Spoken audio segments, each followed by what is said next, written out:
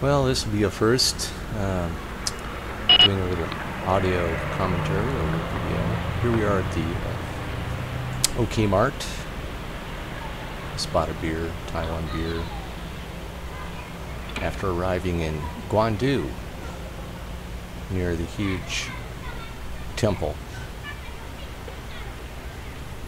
Great thing about, transforming from being a motorcyclist to a bicyclist is that, with the motor off, you're just completely silent and somewhat free from a lot of the traffic laws that cars and motorcycles have to follow.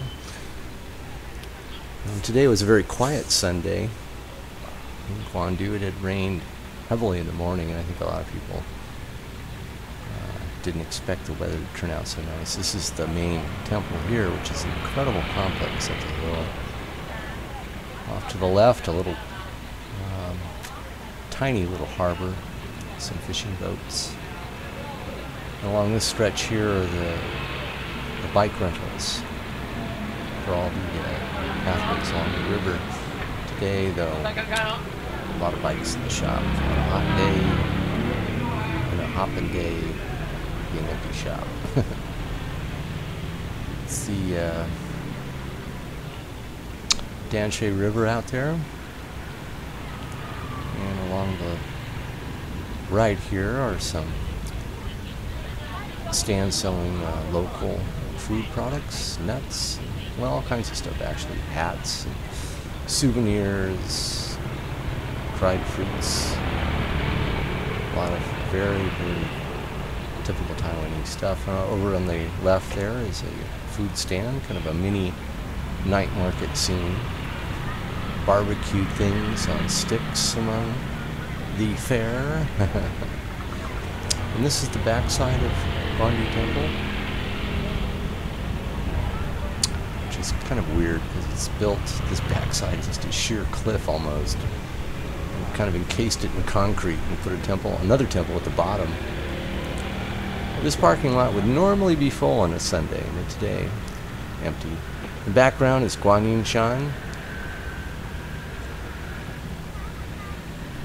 so called because it, from certain perspectives, it appears as a profile of the God of Mercy, Guanyin, also known as Avaslokitas Varha, and many others, many other names.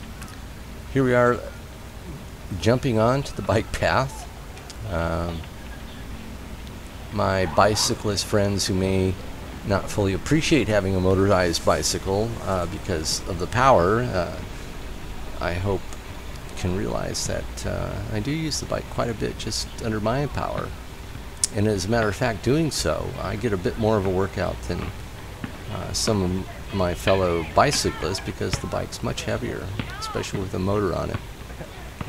The bike is very heavy to begin with, being an old mountain bike, but cast iron. But the motor, I don't know. I think the motor is about another 20 pounds or something. You're not going to lift my bike with your pinky, that's for sure. And plus, you have the drag of the extra chain, so you're, when you're pedaling, you're running the derailleur chain, and you're running the chain that runs over the drive cam of the motor, which is free spinning with the clutch in. And this is kind of slow going here. This is a little bit of a traffic jam here. We've got somebody in the middle of the road. We've got tiny ones up ahead of us. We've got really two tiny ones on a tandem. But soon it'll all open up into this kind of nice area here at the Guan Du Wharf, which is really cool actually. Ferry boats that come here that go out to Danshui and the Fisherman's Wharf up the river. The river empties out into the Taiwan Strait, so the direction we're looking at now, which is basically north, is basically looking towards mainland China. Sorry if anybody doesn't like that term. I have some friends that don't. And this is about where I turn around up here. Well, actually, what I'm going to do is find one of these benches and enjoy my brewski here as the sun goes down. Because beyond here is like I would have to continue on the bike for quite a ways, and if I want to go all the way to Danshui, I'm going to have to get out on the main highway. And that's, you have to be in a good spirits to do that, because it's just heavy traffic and trucks and cars and motorcycles, and I prefer this the mellow scene here. So I've got my spot. There's a fellow with his horse over there, which he's out here almost every weekend. There's nearby stables, and this guy's pretty cool. He lets people pose sitting on his horse, and he lets that horse just kind of hang out here, enjoy all that nice grass. Yeah, so that's it. Little wrap.